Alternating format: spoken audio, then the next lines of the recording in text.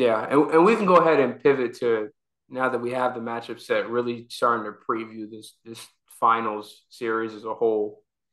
And again, starting with Bam, I think that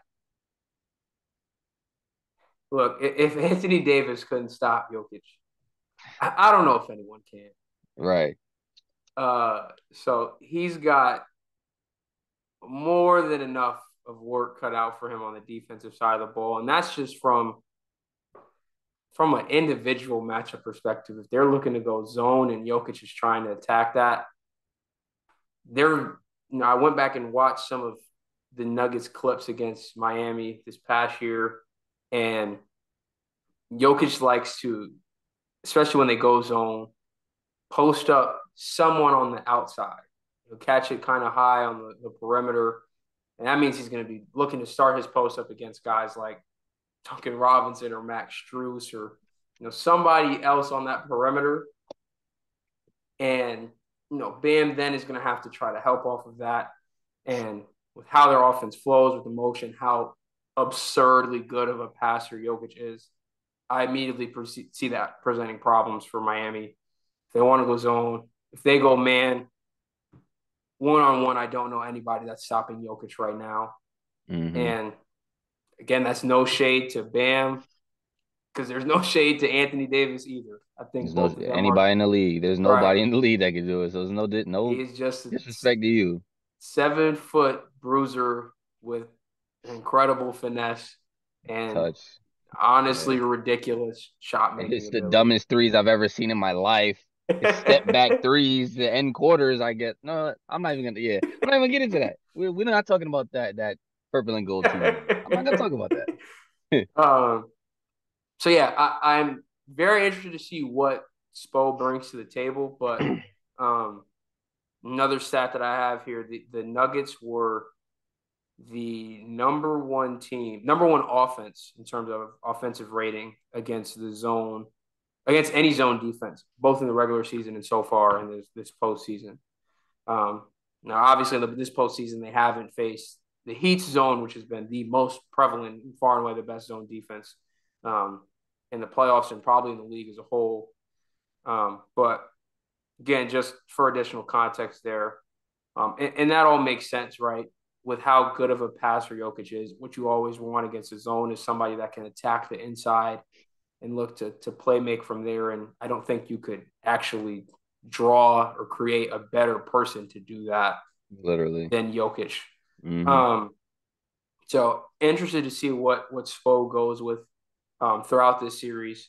Um, like we've said in a lot of these later series, the chess match is always something that we're excited to see, and you're going to have two of the best coaches in the NBA going at it and looking to make adjustments here from game to game. And I'm very interested to see what type of schemes Spo is able to throw at Denver because you got to throw the kitchen sink at them, right? You got to try everything. And even Um, then, it might not work.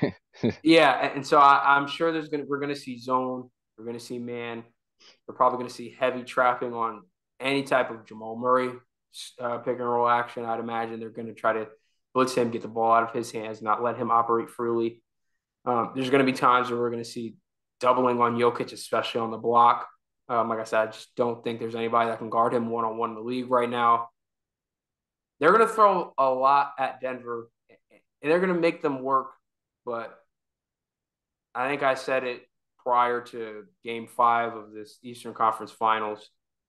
I think either team that came out, Denver is just they're like a juggernaut right now. They're a They're machine. too They're good. operating on all cylinders, and now had a week off uh, after their sweep in the Western Conference Finals, and so they're going to be rested. I'm sure they probably have been prepping for a heat zone for a couple of days now, just anticipating this being a possible outcome. Right. And so I just I think it's going to be Denver in 6 games, and I think it didn't matter who it was going to be. It's going to be Denver in 6. I'm anticipating that Miami's going to be able to take one or two strictly off of like heart. We're Oh, gonna but just have grit. right. It's just gonna be great schemes. We're gonna have force Denver into just an off shooting night, and Jimmy's gonna have like 45 and 15 rebounds.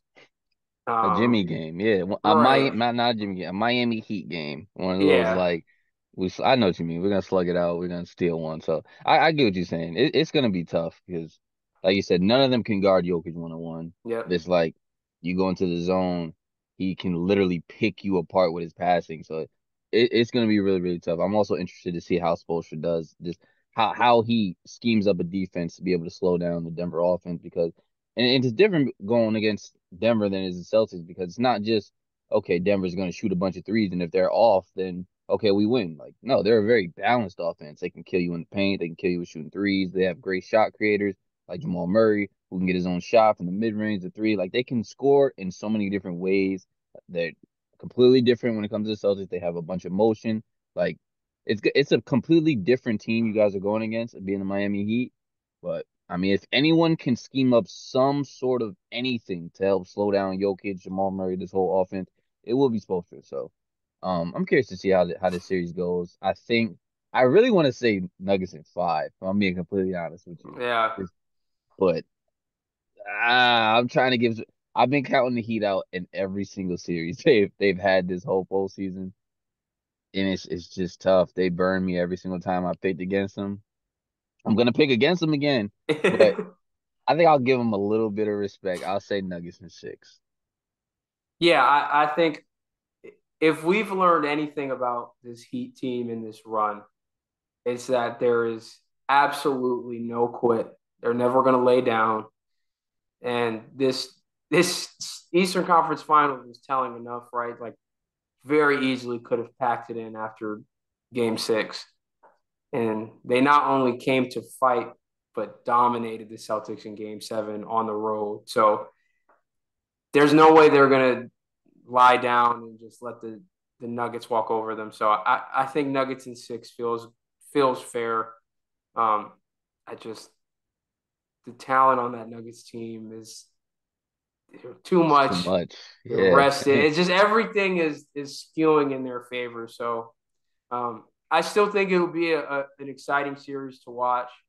Um, I don't care what the TV ratings say. If casuals don't tune in and watch it, oh well, y'all don't really love basketball then.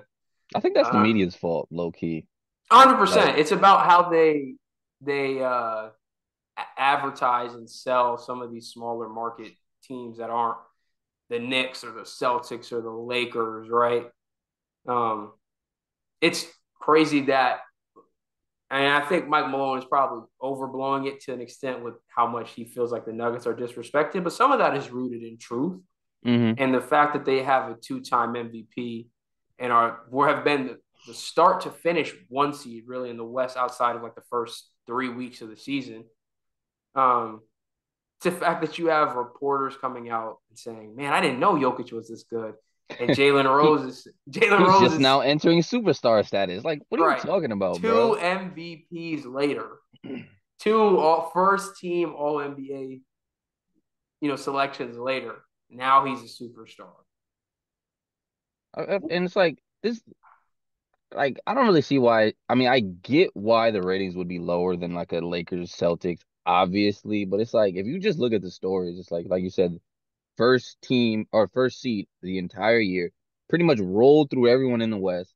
Then Yep. you have this Cinderella story in the East over here, who's just grit and hustle and grind, and we're gonna win through toughness Yep.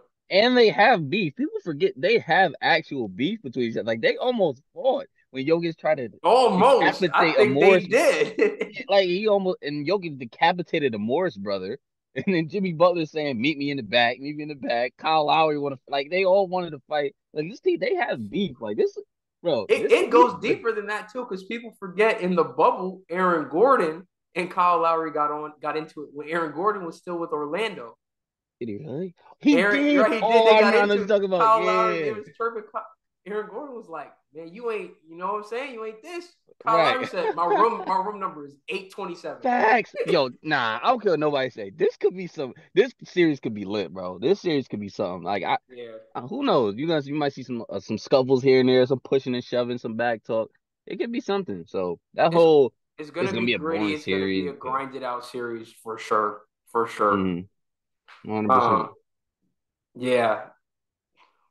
I don't look, they better get security for Jokic brothers because you know Nah, they're gonna be they in the gonna be building chilling. in Miami. They got just gonna be in sitting posted up like they're looking with the black shirts in just like this, looking like some bouncers, bro. Yeah. The bodyguards are in the arena for Nah, sure. for real. I ain't messing with no big Serbians, bro. I'm straight. Like, I ain't they want about the no same size part. as Jokic? Even if they're not, they're gonna be at least like what 6'7", 6'8". Right. Some big Serbians. I'm straight, bro. I'm good. Yeah, I don't want no problems with that. You got it, bro. right. Yeah, keep that over there. But yeah, I'm super excited for the series. I think I'm expecting reports are going to come out that viewership is down from last year or down from previous finals, and it's going to be one of the lower rated viewership finals that we've seen in a while. Hmm. And I think part of that, like we already said, is due to the media, but some of it is just less people watch sports in the same way that we used to. I think this is a little bit off topic, but I feel like we need to get away from using that as a benchmark for how good a product is or how good a series was, how entertaining it was, or how much people are interested in it. Because I would imagine there's probably a lot of people in high school, just like teenage, like probably somewhere between that like 14 to like 20 age range. A lot of them probably don't watch the games live. They probably go and watch highlights.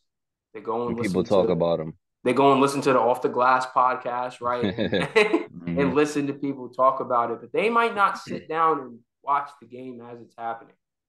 Um, and that just is a viewership habit, a trend among people in that age group. Like they're shifting away from watching on broadcast or stream and shifting to social media, Instagram, YouTube, TikTok, whatever it is. Um, so the viewership may be down, but I don't think that's going to take away from what I think is going to be an exciting finals. There's tons of great storylines here.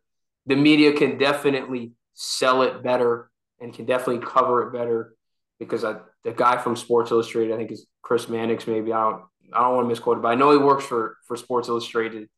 Came out and said that he thought that the Nuggets were a boring team. There's nothing to cover. There's no story for the Nuggets, which I think is lazy, just lazy Right. and lousy, right? Like Hmm. there's a two-time MVP that was a second-round draft pick on that team. There's somebody on the team that tore his ACL and missed almost 2 seasons of basketball and has come back and is they're clearly the second best player, one of the best playoff risers we've ever seen, right? Hmm. Michael Porter Jr. played what, like 10 games in college and messed up a disc in his back, and they thought he may never play basketball again. He might be Dropped in the draft because of it. right. He might be a third option on a championship team. Aaron Gordon's having a career revitalization, had a completely new role from what he did in Orlando, Hmm. now here in Denver.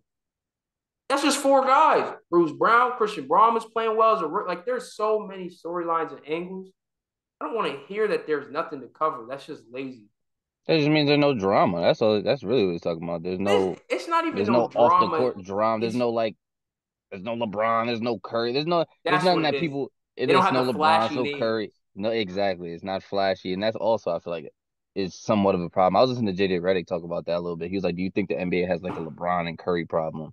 That like once those guys leave, it's like people's gonna be like, oh well, my favorite players aren't in it. Like I don't really care anymore. Like there's plenty. Listen, I got family members that's like they asked me like, did the Lakers win? I was like, no. What are you talking about? They're like, oh, like they're just LeBron fans. They just Right. wanted to know like, did we win? They didn't. They don't really care. They didn't really watch it, but they know LeBron. They know Curry. They know all these guys. So I feel like the not having the flashy names, the big names is part of the reason why a lot of people seem like or feel like they don't really want to watch like the Nuggets, the Heat, things like that. Yeah. Which it's tough. It is what it is. Yeah, and I think Honestly, there's a lot of drawbacks to what social media has done, like on the whole on society, but even just in the sports perspective and looking at the NBA, you have a lot more people that can voice bad opinions, really negative opinions. But what it's also opened up is the lanes to let people have more outlets to choose where they want to interact with the NBA at. Not everything is going to be done, and it's only going to continue to trend in this direction. Less and less people are going to go to ESPN or Bleacher Report or any of the larger media outlets for their sports coverage. More and more people are going to probably tune into YouTube podcasts and opt to get their their fill and their NBA content that way. Um, because there's more options. There's going to be different personalities, get different feels, different vibes. Hmm. So uh, it has its its drawbacks, but I think that's probably one of the more overwhelming positives of where the social media space is going, the podcasting space, YouTube as a whole.